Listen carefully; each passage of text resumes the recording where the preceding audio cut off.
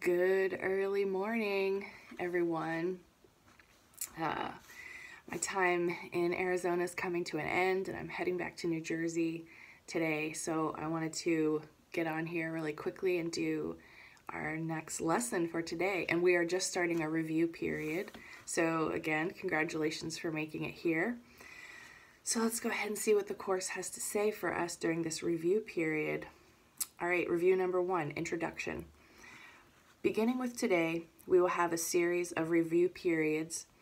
Each of them will cover 5 of the ideas already presented, starting with the first and ending with the 50th. There will be a few short comments after each of the ideas, which you should consider in your review. In the practice periods, the exercises should be done as follows.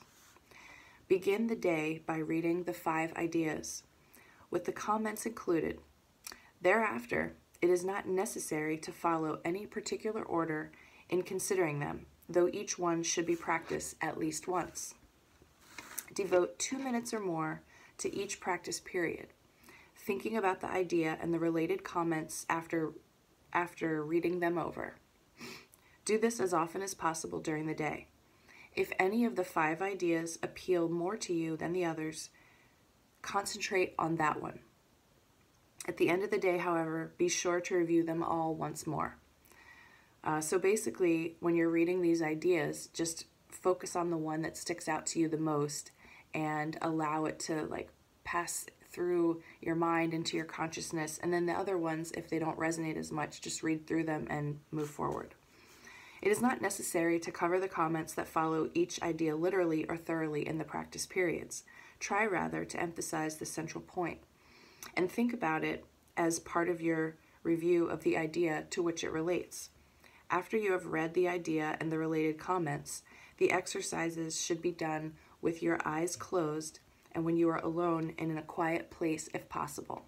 So make that space for meditation and take the review period seriously.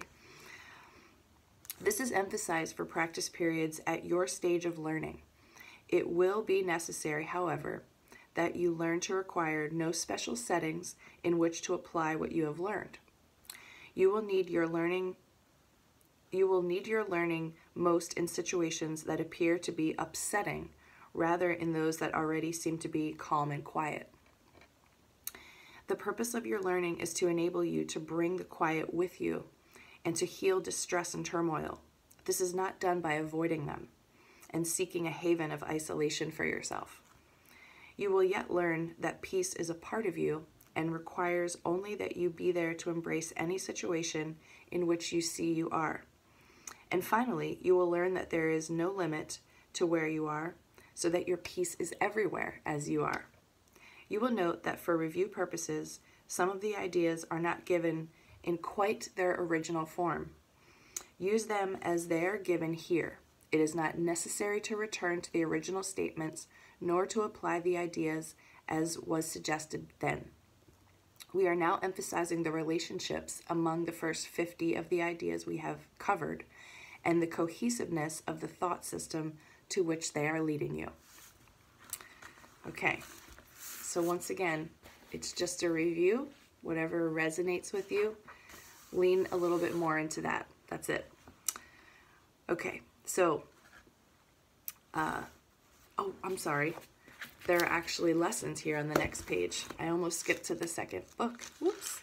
I guess I am a little tired. Okay, so lesson 51. The review for today covers the following ideas. 1. Nothing I see means anything. The reason this is so is that I see nothing, and nothing has no meaning. It is necessary that I recognize this, that I may learn to see what I think I see now is taking place of vision. I must let it go by realizing it has no meaning, so that vision may take its place. Number 2, I have given what I see all the meaning it has for me. I have judged everything I look upon, and it is this and only this I see. This is not vision. It is merely an illusion of reality because my judgments have been made quite apart from reality.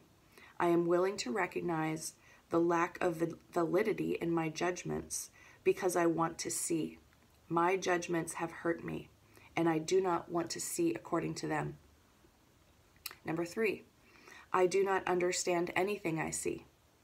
How could I understand what I see when I have judged it amiss? What I see is the projection of my own errors of thought. I do not understand what I see because it is not understandable.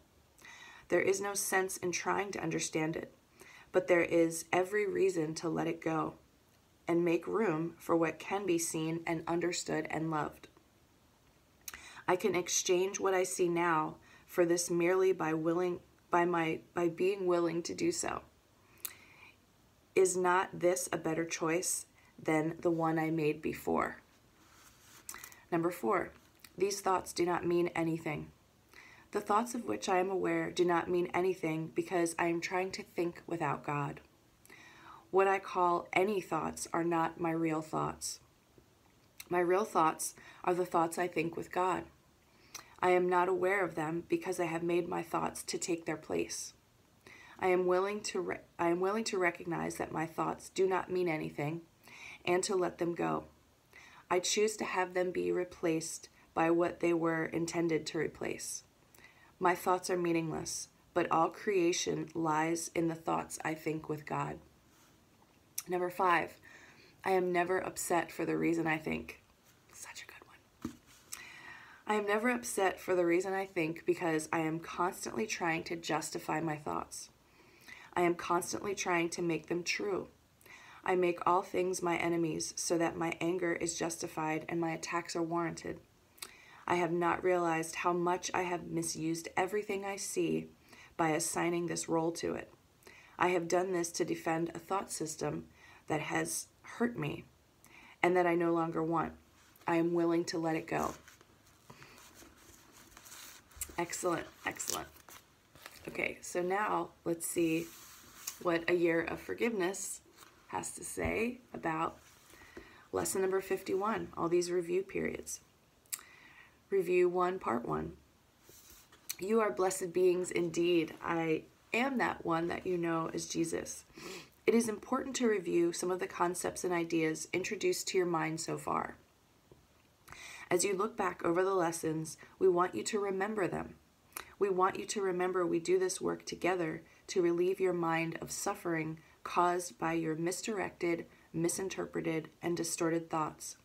We work together to retrain the mind to align with love. That is what we're doing. We also retrain the mind to become more peaceful so that you can hear your inner guidance.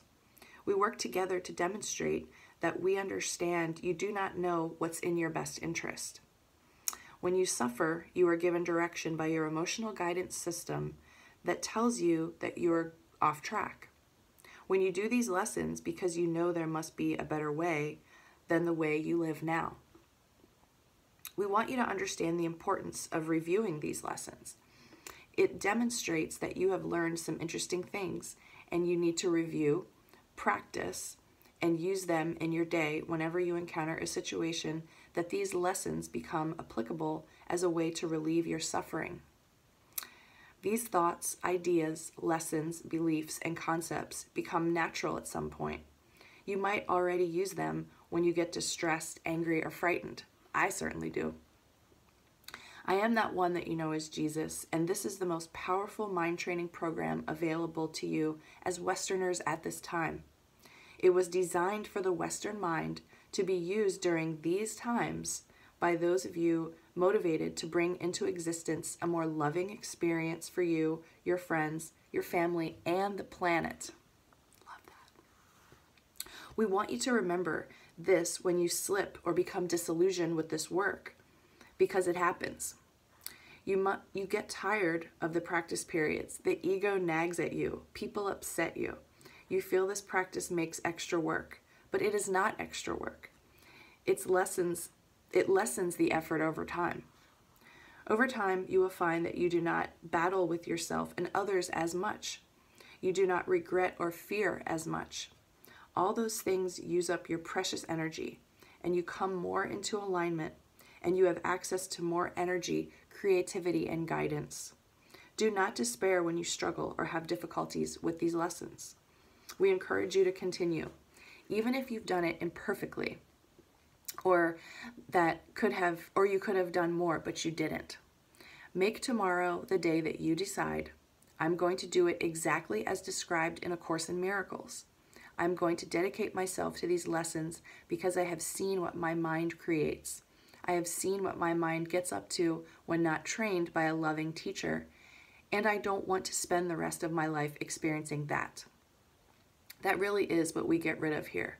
We eliminate your suffering, fears, and eventually your sickness and death. I am that one that you know as Jesus, and we will see you tomorrow.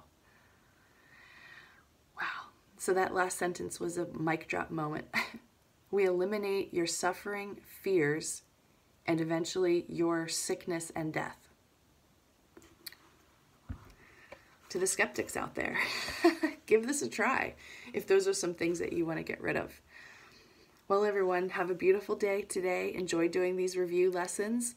And if your ego nags you, it's all good. Just say thank you and keep moving. And I will see you again tomorrow for lesson number 52. Take care. Love to all.